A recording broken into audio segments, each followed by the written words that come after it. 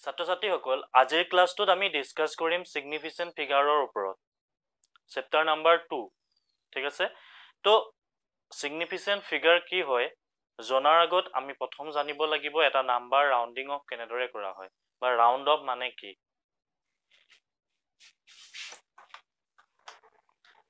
ৰাউন্ডিং of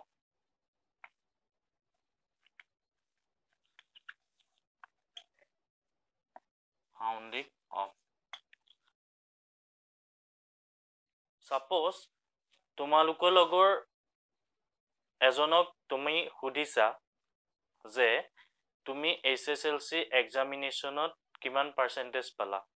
ঠিক আছে তেওঁ ৰিপ্লাই কৰিলে সাপোজ 75%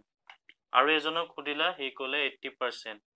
আৰু এজনক সুধিলা হি ক'লে সাপোজ 82% ঠিক আছে বেলেগ এজনক সুধিলা 60%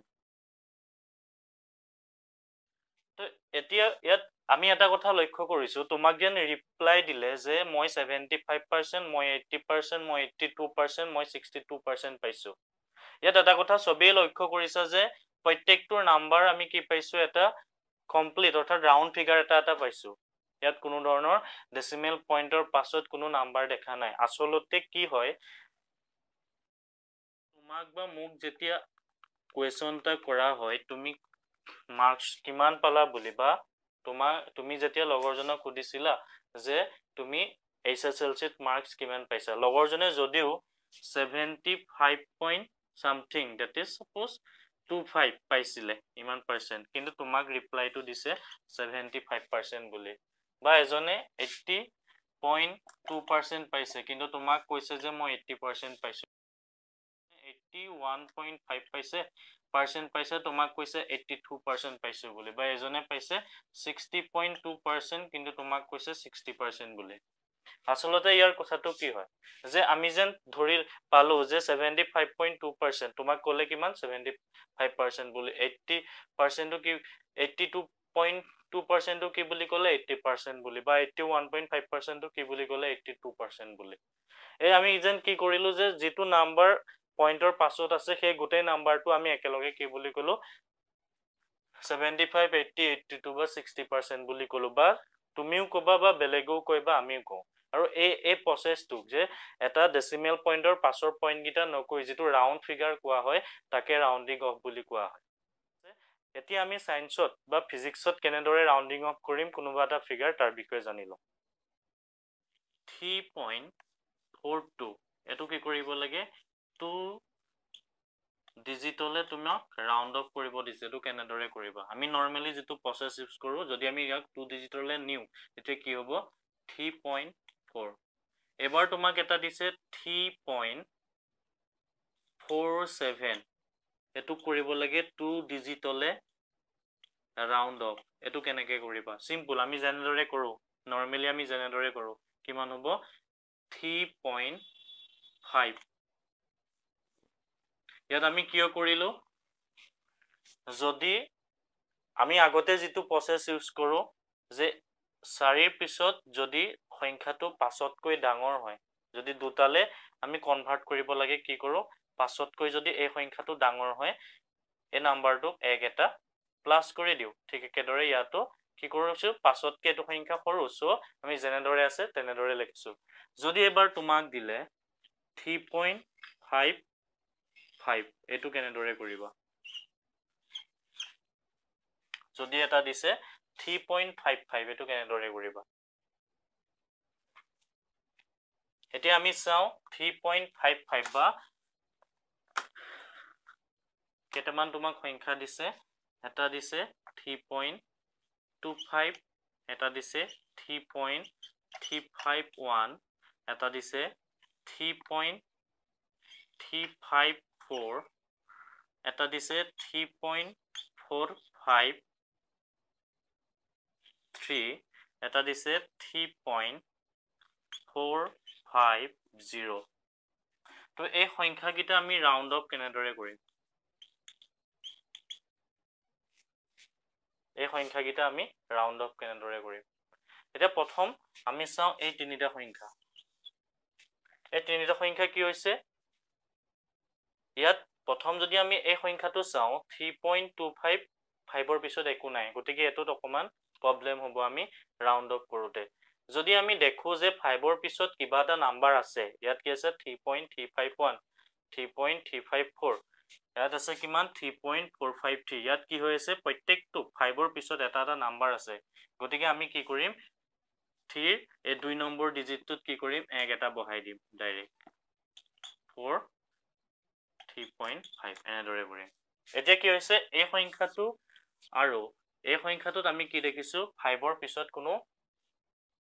নাম্বাৰ দেখা নাই গতিকে তেনেকুৱা ধৰণৰ যদি আমাক নাম্বাৰ দিয়ে তেতিয়া আমি কেনেদৰে কৰিম suppose 3.25 3.250 3.450 3.35 বা 3.350 এইবোৰ সংখ্যা আমি কি কৰিম ইয়াৰ পিছত কি আছে শূন্য আছে গতিকে শূন্য লিখা বা নিলিখা কথা একেটাই শূন্য লিখা বা নিলিখা কি হয় কথা একেটাই এটা গুটেকিটা কি হৈছে পাছৰ পিছত কোনো নাম্বাৰ নাই এগিটা আমি ৰাউন্ডিং অফ কেনেদৰে কৰিম ইয়াত এটা কথা মন কৰিবা যদি ইয়াত আমাক কেটালে সংখ্যালে ৰাউন্ডিং অফ কৰিব দিছে আমাক দিছে দুটা সংখ্যালে আমি কি কৰিব লাগে এই সংখ্যাটো ৰাউন্ড অফ কৰিব লাগে এই নাম্বাৰটো 2 নম্বৰ ডিজিটটো প্ৰত্যেকটো 2 নম্বৰ ডিজিট অড নে ইভেন যদি ইভেন থাকে নাম্বাৰটো যদি 2 নম্বৰ ডিজিটটো যদি দুটালে ৰাউন্ডিং অফ কৰিব লাগে আৰু 2 নম্বৰ ডিজিটটো যদি তোমাৰ ইভেন নাম্বাৰ হয় এটো কি নাম্বাৰ এটা দুইটো হৈছে ইভেন নাম্বাৰ যদি ইভেন নাম্বাৰ থাকে আমি সেম লিখিম 3.2 এটো হৈছে কি এটা ইভেন নাম্বাৰ গতিকে কি লিখিম 3.2 এটোত 4 টো কি হৈছে এটা ইভেন নাম্বাৰ আমি গতিকে কি লিখিম 3.4 যদি আমি এটো নাম্বাৰ চাও কি আছে 3.35 গতিকে এটো এটা কি নাম্বাৰ হৈছে অড নাম্বাৰ আমি অড নাম্বাৰ যদি থাকে ইয়াত কি কৰিম 1 এটা প্লাস কৰি দিম দ্যাট মিন্স ইয়াৰ আনসাৰটো কিমান হ'ব 3.4 ঠিক একেদৰে এটো এটা কি হৈছে অড নাম্বাৰ গতিকে আমি ইয়াত কি কৰিম প্লাস 1 টা এড কৰিম গতিকে 3.4 that means 2 নম্বৰ ডিজিটটোত আমি 1 এটা প্লাস কৰি দিম গম পালা যদি ইভেন থাকে সেম লিখিম যদি অড থাকে 2 নম্বৰ ডিজিটটোত আমি কি কৰিম 1 টা প্লাস কৰি দিম এই গোটে প্ৰসেসটো যদি আমি ইয়াত কি কাৰণে কৰিছো আমি কৰিছো দুটা ডিজিটলে ৰাউন্ডিং অফ কৰিবৰ কাৰণে যদি দুটাতকৈ বেছি দিয়ে তিনটা দিয়ে বা চাৰিটা দিয়ে তেতিয়াও সেম প্ৰসেস যদি 5 ৰ পিছত 0 থাকে আমি লাষ্টৰ সাপোজ 4টা দিলে 4 নম্বৰ ডিজিটটোৰ 4 নম্বৰ ডিজিটটো অড নে ইভেন আছে আমি হেতু লক্ষ্য কৰিম যদি তিনিটালে দিয়ে তেতিয়া আমি কি চাম 3 নম্বৰ ডিজিটটো অড আছে নে ইভেন আছে যদি ইভেন থাকে আমি সেম লিখিম যদি অড থাকে কি কৰিম +1 এটা এই লাষ্টৰ ডিজিটটো লগত এড কৰি দিম ঠিক আছে এইখিনি হৈছে ৰাউন্ডিং অফ এতিয়া আমি নেক্সট চাও সিগনিফিকেন্ট ফিগাৰ আমি কেনেদৰে এটা ফিগাৰত সাপোজ তোমাক ফিগাৰ এটা দিছে নাম্বাৰ এটা দিছে তাত সিগনিফিকেন্ট ফিগাৰ কেটা আছে আমি কেনেদৰে ডিটাৰমাইন কৰিম কিছুমান ৰুল আছে গোটেখিনি মই ডিসকাস কৰি আছো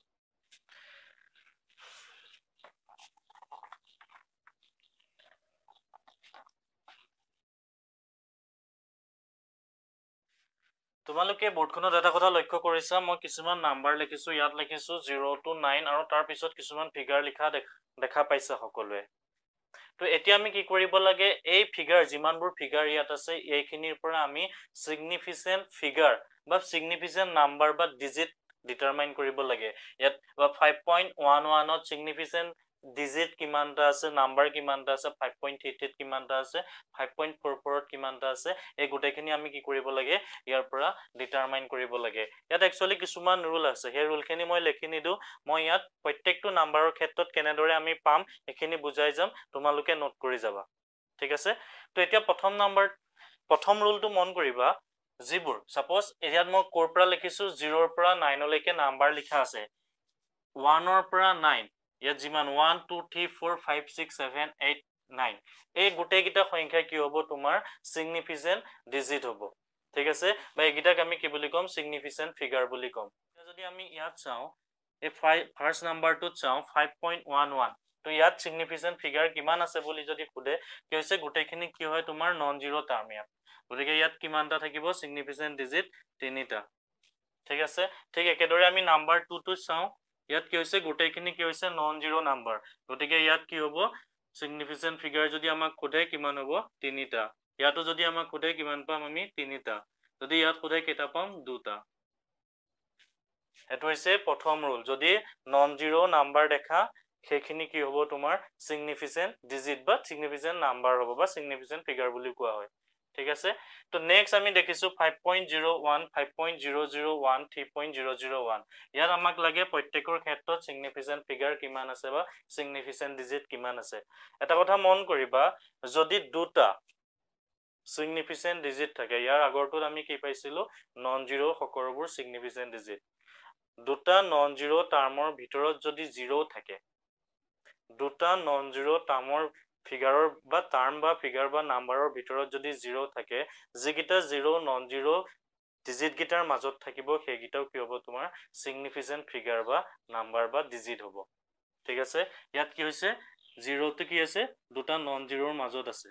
it is 5 and 1 টো হৈছে কি significant figure আৰু তাৰ ভিতৰত কি আছে জিৰ'টো আছে গতিকে এইটোক আমি ইয়াত কেটা significant digit আছে বুলি যদি আমাক কোঠে তেতিয়া আমি কি বুলি কম তিনিটা ডিজিট আছে বুলি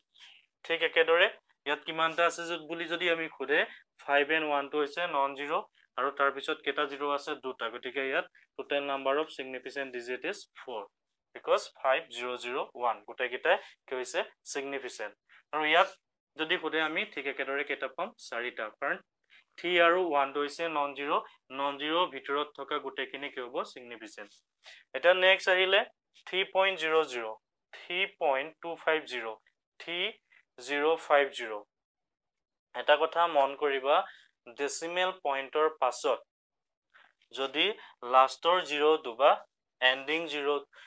এন্ডত বা এন্ডত যদি জিৰ' থাকে তেতিয়া কি হ'ব সেই সংখ্যাটো significant figureত ধৰা হয় বা significant digitত ধৰা হয় ইয়াত কি হৈছে 3.0 গতিকে লাষ্টৰটো কি হ'ব তোমাৰ significant digit হ'ব that is ইয়াৰ পৰা আমি এটা গম পালো এটা হৈছে এটো significant আৰু হৈছে তিনিটো significant because তিনিটো নন জিৰ' আৰু এন্ডিং ডেসিমেল পইণ্টৰ পাছৰ এন্ডিং জিৰ'টো সদায় significantত ধৰা হয় গতিকে ইয়াত কেটা থাকিব তিনিটা ঠিক একেদৰে আমি যদি ইয়াত চাও নন জিৰ' তিনিটা নন জিৰ' গতিকে তিনিটা significant figure লাষ্টৰটো zero' ending decimal পইণ্টৰ পাছত এন্ডিং জিৰ'টো কি হ'ব তেতিয়াহলে significant গতিকে ইয়াত কেটা পাম আমি চাৰিটা ঠিক একেদৰে যদি আমি ইয়াত চাও ডেসিমেল পইণ্টত আছে এন্ডত আছে জিৰ' এটো এটা significant আৰু 35 আমি নন জিৰ' গতিকে significant আৰু 35 ৰ মাজত জিৰ' আছে দুটা নন জিৰ' টাৰ্মৰ ভিতৰত যদি জিৰ' থাকে তেতিয়া কি হ'ব কি significant গতিকে এই টাৰ্মটোত কেটা significant figure আছে এটা দুটা তিনটা চাৰিটা ঠিক একেদৰে যদি আমি লাষ্টৰ নাম্বাৰ দুটা চাও ইয়াত কি লিখা আছে 0.123 and ইয়াত কি লিখা আছে 0.0035 এটা কথা মন কৰিবা starting zero বোৰ কেতিয়াও significant নহয় ইয়াত পইণ্টৰ আগত জিৰ' আছে গতিকে এটো হৈছে কি starting zero গতিকে ইয়াত জিৰ'টো কি নহয় significant নহয় গতিকে ইয়াত total significant এ নন জিৰ' নাম্বাৰ গিটা গতিকে significant কিমান হ'ব তিনিটা ডিজিট similarly আমি কি কৈছো starting zero বোৰ কেতিয়াও significant নহয় এটো starting zero ইয়াৰ পিছত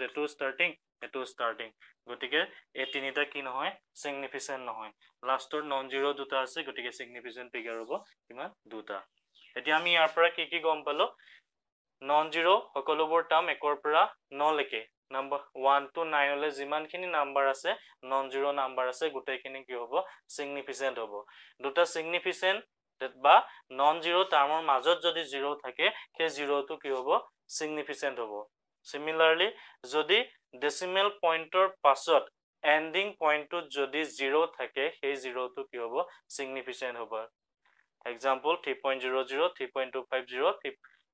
3.050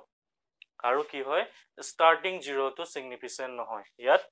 দেখিছো আমি পইণ্টৰ আগত এটা জিৰ' আছে এটো starting zero গতিকে ই significant নহয় ইয়াতো এই তিনিটা জিৰ' আছে starting পইণ্টত গতিকে এইগিটা কি নহয় significant নহয় ঠিক একেদৰে যদি পাৱাৰ 10 ৰ ওপৰত কিবা পাৱাৰ থাকে হেতু কেতিয়াও significantত ধৰা নহয় that means তোমাক এটা নাম্বাৰ দিছে 2.5 into 10 to the power 5 আৰু এটা দিছে 2 into 10 to the power 5 বা 2 into 10 to the power 10 ঠিক আছে ইয়াত এটা কথা মন কৰিলে হল 10 ৰ ওপৰত পাৱাৰ কিমান আছে 10 to the power -5 10 to the power 5 10 to the power 10 এটো কি হ'ব significant figureত ধৰা নহয় power that means power 10 power ভৰ কেতিয়াও significantত ধৰা নহয় next যদি কিছুমান constant term বা pure number দিয়ে constant term means suppose তোমাক এটা constant দিলে speed of light তো ইয়াত সুধিছে কিমান significant figure আছে তো এনেকুৱা যদি constant আমি এনে speed of light তো কিমান বুলি জানো 3 into 10 to the power 8 per second to speed of light ইয়াত যদি খুদে আমি ইয়াৰ ক্ষেত্ৰত এনেদৰে উলিয়াও যে 10 to the power 8 এটো significant নহয় ইয়াত এটা কিমান হ'ব এটা বুলি তো এনেদৰে আমি উলিয়াও ইয়াত আমি কি বুলি কম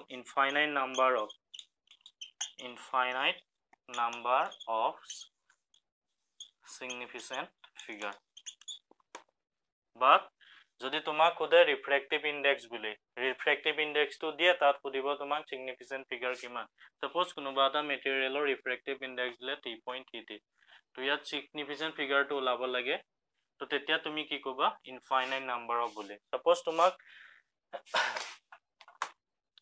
এক ডজন পেন দিছে তো এক ডজন দিছে that means constant term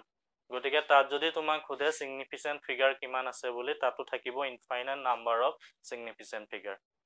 তো next আমি চাও significant figure add বা division বা subtraction কেনেদৰে কৰা হয়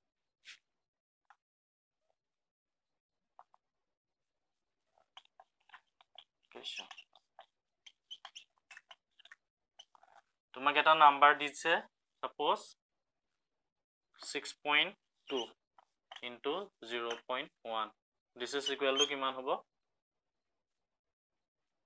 6.2 কেটাৰ আগত আছে দুটাৰ আগত তো ইয়াত আহিব পইণ্টটো এতিয়া আমি কি কৰিব লাগে হেতু হ'বনে নহব চাব লাগে যদি তোমাক দুটা নাম্বাৰ মাল্টিপ্লাই কৰিব দিয়ে 6.2 and 0.1 মাল্টিপ্লাই কৰিছা কি পালা 0.62 তো এটো আমি কি কৰিম এতিয়া ৰাউন্ড অফ কৰিম ৰাউন্ড অফ কেনেকে কৰিম এতিয়া আমি প্ৰথম চাম ইয়াত significant digit কেটা আছে ইয়াত আছে দুটা আৰু ইয়াত কেটা আছে ইয়াত আছে এটা গতিকে আমি এনসাৰত সদায় যেটো মাল্টিপ্লিকেশনত বা ডিভিজনত কি লিখিম যেটো কম নাম্বাৰ অফ significant figure থাকিব হেতু আমি এনসাৰত তেনেদৰে ৰাউন্ডিং অফ কৰিম এতিয়া ইয়াত এনসাৰ টু 6.2 নহয় ইয়াৰ এনসাৰ হ'ব 0.6 that means একেবাৰে সৰু significant figure আছিলে 1 দুটা নাম্বাৰৰ ভিতৰত সৰু যেটোতে significant figure পাও এনসাৰত আমি হিমানটা significant figure লিখিম ঠিক একেদৰে তোমাক suppose divide কৰিব দিলে 4.2 divide কৰিব দিছে 1 ইয়াত কি লিখিবা 4.2 ইয়াত তলত significant figure কেটা এটা ওপৰত কেটা দুটা গতিকে আমি এনসাৰত কিমান লিখিম এনসাৰটো 4 বুলি because সৰু নাম্বাৰ কোনটো তলৰটোত কেটা আছে significant figure এটা ওপৰটোত আছে দুটা আমি যেটোতে কম significant figure থাকে হেতু এনসাৰত লিখিম হেতু হৈছে ডিভিজনৰ ক্ষেত্ৰত তো হৈছে ডিভিজনৰ ক্ষেত্ৰত যদি তোমাক এড বা সাবট্ৰাকশন কৰিব দিয়ে suppose তোমাক এড কৰিব দিলে adding 6.02 দিছে এটা প্লাস 0.1 দিছে হেতুত কি কৰিবা ইয়াত কি হ'ব এনসাৰটো নৰমালি 6.12 হ'ব ইয়াত আমি কি কৰিম প্ৰথমটোত চাম আমি ডেসিমেল পইণ্টৰ পাছত significant কেটা আছে ডেসিমেল পইণ্টৰ পাছত দুটা ইয়াত কেটা আছে এটা হল ইয়াতো আমি চাম ডেসিমেল পইণ্টৰ পাছত কোনটোত কম significant figure আছে তলৰটোত আছে কেটা আছে এটা গতিকে আমি এনসাৰটো significant figure এটা লিখিম এনসাৰ কি হ'ব ডেসিমেল পইণ্টৰ পিছত 1 6.1 ঠিক আছে বা আৰু কেইটামান দিলে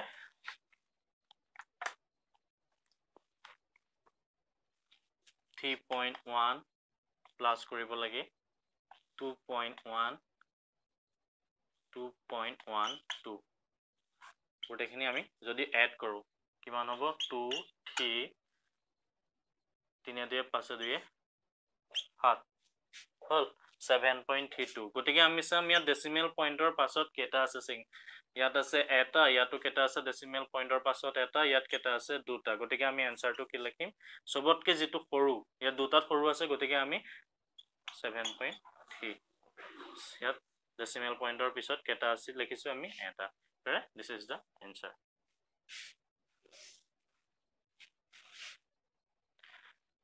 তো আজিৰ ক্লাছখিনি ইমানেই আছিলে নেক্সট ইয়াৰ পিছৰ পাৰ্টখিনি যিমানখিনি আছে তাৰ ওপৰত আমি ডিসকাস কৰিম